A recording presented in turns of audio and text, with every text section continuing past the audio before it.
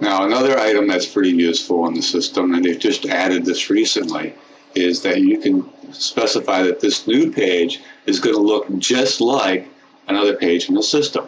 And what we can do to make that work is we can specify one of our other pages. We'll go in here and maybe specify configuration as one of our other pages.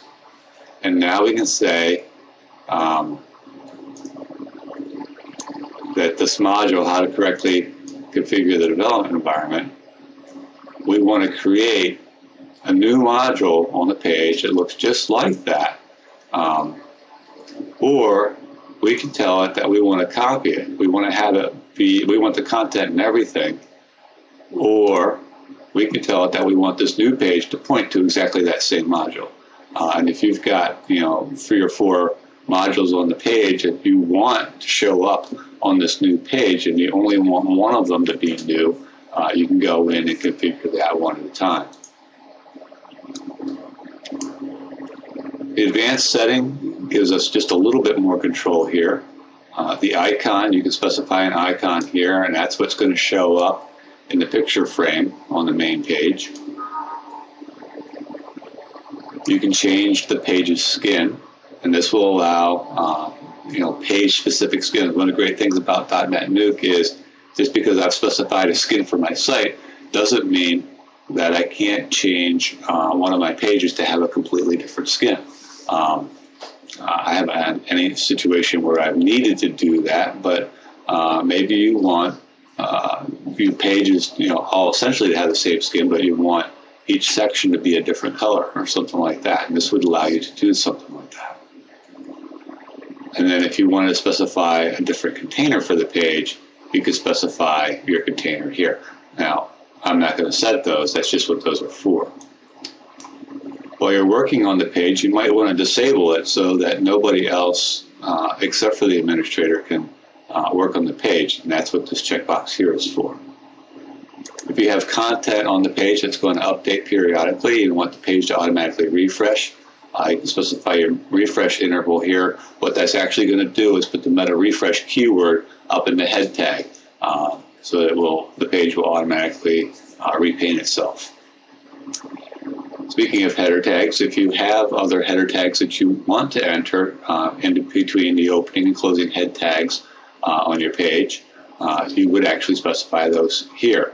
Now, a lot of people don't even know HTML well enough to go in and edit their text HTML module, but for those of you that want that fine-grained HTML control, you can insert your own head tags into your page by just specifying the tags right here in this text box.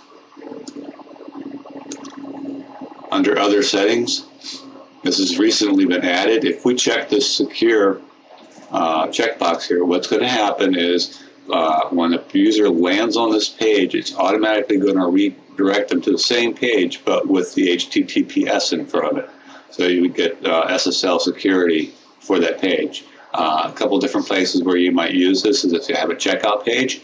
The other place where you might want to use this is for the login page. You can change the login page so that the login page flips to secure mode.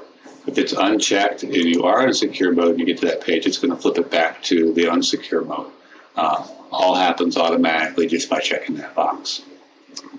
You might have a page that's date specific that you only want to have show up on a particular date. You can specify the start and end date for the page right here. And then this last section here actually controls what the menu option or what the link to this page is actually going to do. The default is it's going to go to this page. But maybe we don't want this page. The other thing we can do is tell it whenever somebody chooses the menu option associated with this page, what we're actually going to do is go off to a completely different URL. Now, I have a blog at blog.dmbcllc.com that's not part of this site. I might want to put a menu option that says blog on it, and clicking the blog menu option would go over to blog.dmbcllc.com. Maybe what I want to do is I want this menu option to actually go to another page on the site. Now, this is really useful you've got a menu hierarchy, and I've actually done this on some of my pages here.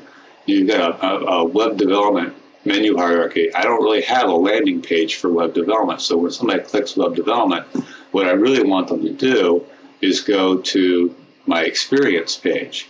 And I've got web development set up so that if you click it, it goes to the experience page. And I did that by specifying the page checkbox and then choosing experience as the page we were going to redirect to.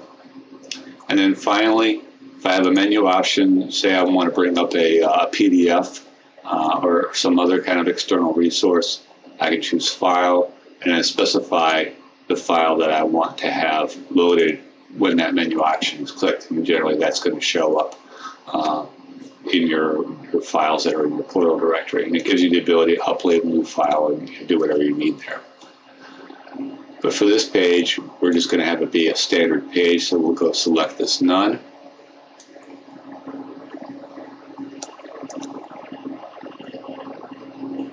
And if we go ahead and do the update, you'll see that it gets added to our site.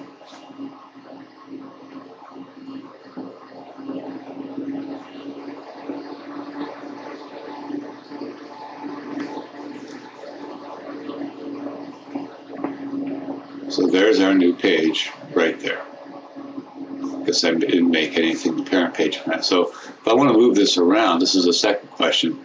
I didn't want new page to show up there. Maybe I wanted it to show up right underneath products. Well, what we can do is we can go to the admin menu option, pages. And you'll see that our new page is right down here. Now I can click that and I can reposition it so that it's now under or right above tracking, and you'll see it moved to right above tracking over here. This is another way of navigating to the site. Maybe I want to go change the settings of the new page. I can go and just select new page here and click my edit icon over here. Or maybe I just want to go view it and go to it directly.